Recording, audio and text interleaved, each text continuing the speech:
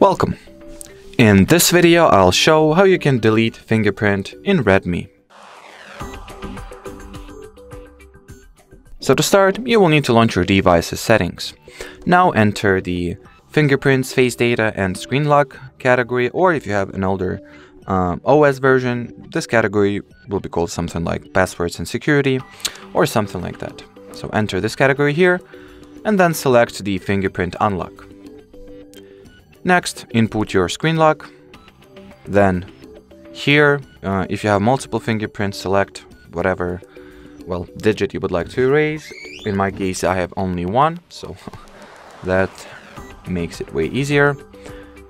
Give me a sec here. So tap at the fingerprint you would like to delete, once again, like this one, and then press remove fingerprint. Now confirm by pressing OK.